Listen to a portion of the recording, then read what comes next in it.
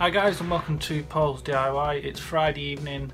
It's been a long week at work this week and I've managed to catch my daughter's cold, and I can see the bags under my eyes in the video, so yeah, I look like crap, but we're gonna soldier on and get down to the topics that I want to go through in this channel update.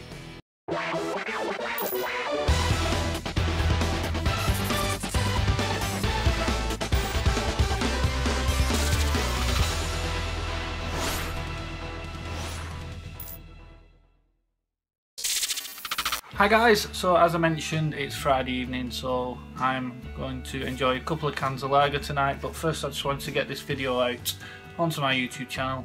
First of all, I just want to give a shout out, a special shout out to J.A. Gavin, who actually private messaged me on Facebook asking if asking if I was okay, because it has been a month since I last posted a video, and yeah, I am absolutely fine. Guys, if you're worried, don't worry, I'm fine. It's just I do have a full-time job Monday to Friday, and I have my daughter as well, obviously, who's now 8 months old. So a lot of my time is taken up with work and obviously my daughter. But it doesn't mean that I forgot about you guys. I recently went to my local toy shop because, you know, I'm 32 years old and I still like going to toy shops. And I came across this guy. So as you've seen in the thumbnail, possible spoilers for Justice League. So, not so much spoilers for the Batman because there are figures already released of the suit he's wearing, and obviously he's in the trailers. It's more for Steppenwolf, as you can see there. He's only been shown in the trailers very briefly, but this is, if he's going to be looking like this figure, then you know, this is a very good look at what is going to be in the movie. So let's open this big bad boy up. Okay, the dreaded Stanley knife. Very careful.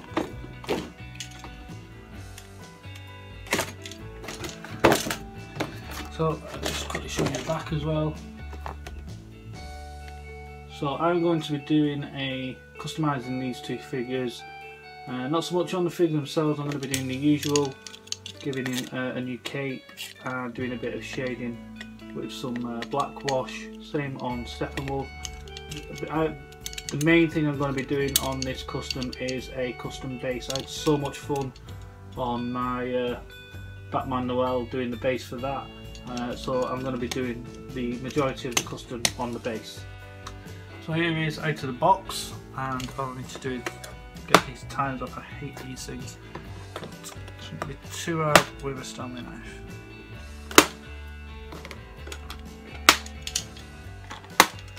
Okay guys, first we've got the Justice League Batman. The goggles or glasses are fixed onto the cowl, as you can see, and if we compare him to my Nightmare Batman, now this actually originally started off as just a normal Batman from Batman v Superman that I've customised into Nightmare Batman. But if you see there, they are exactly the same height, 12 inches, and I've just customised this one into the Nightmare Batman. This originally, I would say, was a lot lighter before I used shoe polish and had a cape. So as I mentioned, I will be replacing the cape, and if I just zoom in on that, the details are actually not that bad.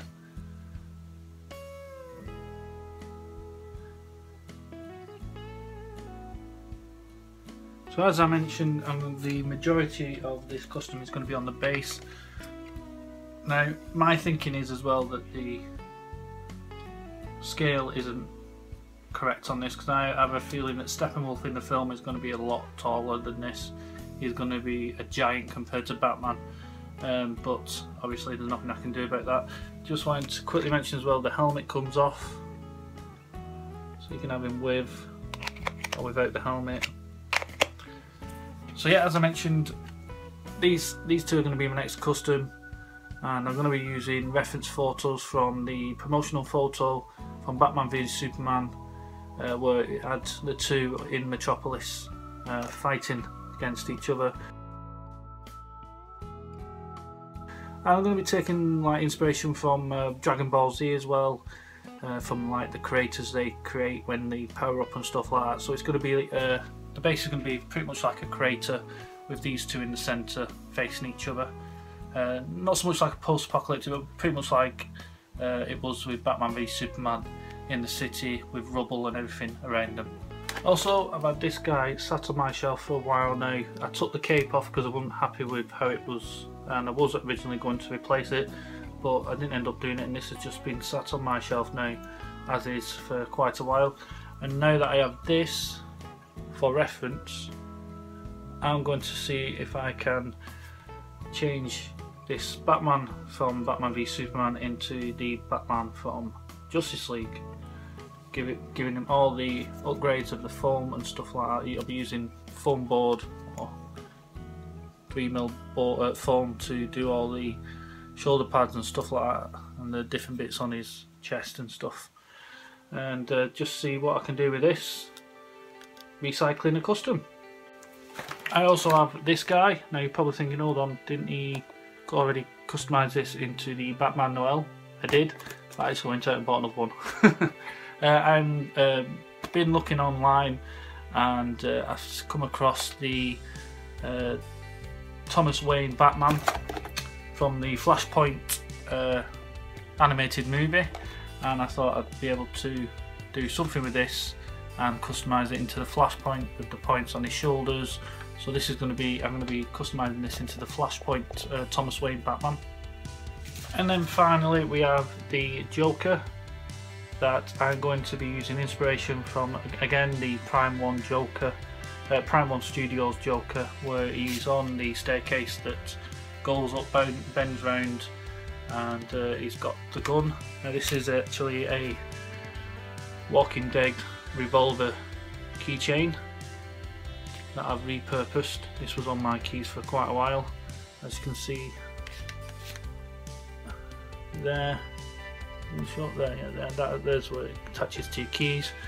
And what I've done is I've cut out, so far on this custom, I've cut out the centre of his hand and placed the gun inside it. So that's that so far. I will be doing the base, and that'll be the next one, where he'll be on the top step again with the leg bent. This one's going to be slightly harder, because again, if I zoom in, you can see that it's got detail lining, like the pleats on his trousers. So once I cut this out, probably cut the leg off again, reposition it, and then using possibly moulding clay I'll use, and I'll score in the pleats to match it all up. Unfortunately this time I haven't got a knee pad to cover up the join like I did with Batman Noel. But that's the other one. I'm going to be making him look a little less shiny as well. I'm going to hopefully get rid of these terrible eyebrows. Hopefully they'll wash off, otherwise I might just have to paint his face white again. But yep, they're the upcoming customs. Guys, as I mentioned, I try to upload as often as I can. But if you follow me on Instagram, I do regular update photos of my customs on there as well. So as I mentioned, that's all the custom figures that I'm working on at the moment. What I haven't done for quite a bit now is some cosplay stuff, and I'd like to get back into that. And as I mentioned in a couple of videos back, I was working on my Batman v Superman armoured Batman suit. I have the body now to work it, to put it on and work it on. You've all seen that the helmet's now finished, just need to stick some lights in there, but I will be working on eventually getting this finished, the whole suit, that'll fit my body so I can wear it. Also, on top of all those customs and cosplay projects, I also have on my channel like DIY projects. I've done a few bedside lamps in the past and stuff like that. I also love doing gardening, and I recently came across a project on a website where they used a big plastic bottle and stuck pebbles around it and made it look into like a little house for like a garden feature.